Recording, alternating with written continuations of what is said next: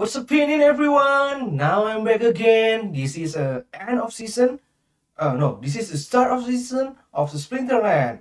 As you already know, I just won my battles yesterday. So let's see what I get from the rewards. Is it worth it or not?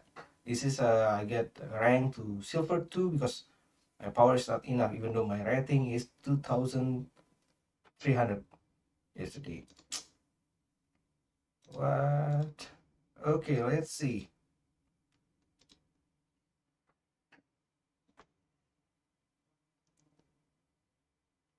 And for those of you who wants to know, probably you might want to think of to join the silver one, because whenever you done the quest in silver one, you get no, silver 2, you got 3 box, which is really good, and the chances is 50-50. Wow, I got gold hardcore bandit.